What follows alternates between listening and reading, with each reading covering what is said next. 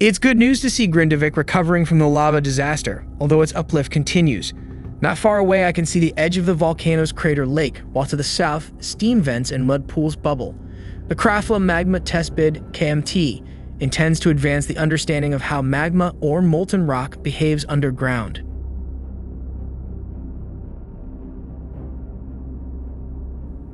Data from GPS instruments show that the uplift of Svartsengi continues at a stable rate.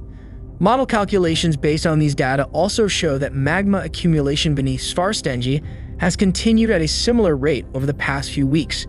According to the uplift measurements and estimates of the magma accumulation rate, the development is similar to previous events in the area.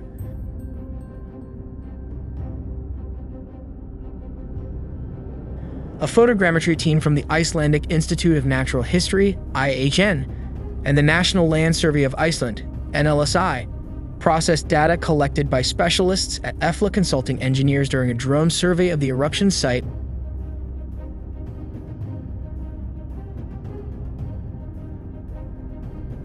The data show that the lava flow formed during the last eruption was 61.2 million 3 and 15.8 square kilometers.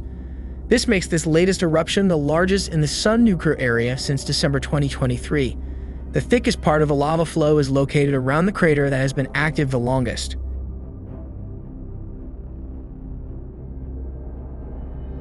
Seismic activity has been very minimal over the past 2 weeks in the Sun nuclear crater chain.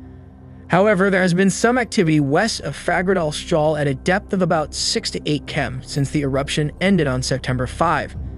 There has also been considerable activity at Trollhättan in recent days. Most earthquakes in the area are small, but the largest was a magnitude 3.0 on September 22, just east of Trollhättan.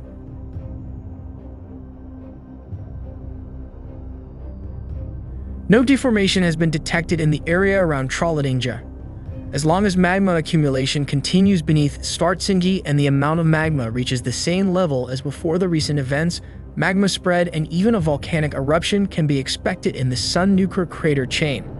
However, it is still too early to say when this will happen. Given the last 2 events, it is unlikely that this will happen in the coming weeks.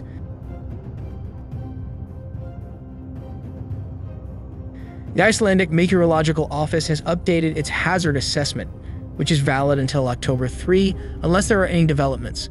Considerable changes have been made, mainly concerning the assessment of the hazard due to fissure and sinkhole movement, but both of these hazards have been lowered for almost all zones.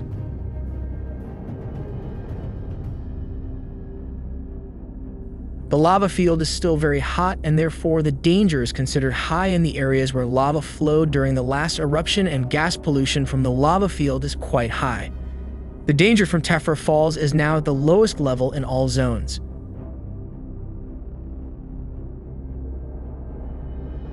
In the new hazard assessment, the overall danger for Zone 4, Grindavik is assessed as moderate, yellow level, but the danger from the sinkhole is assessed as higher or quite large. The Icelandic Meteorological Office would like to point out that the Grindavik Committee is still working on fencing and marking off the danger areas within the city.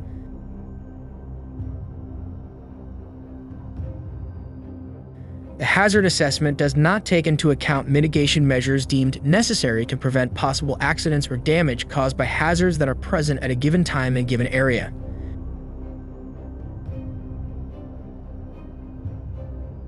In addition to the hazards assessed by the IMO, there are other factors that influence how great the danger associated with staying in the city at a given time is, such as limited escape routes, houses that could collapse, the danger of damaged power lines, and because of construction work filling cracks in the roads.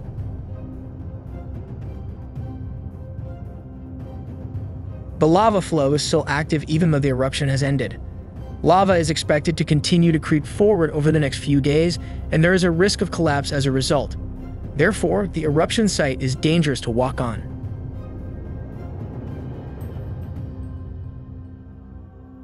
The eruption that began on 22 August is now considered to be over, and therefore the hazard assessment has been updated.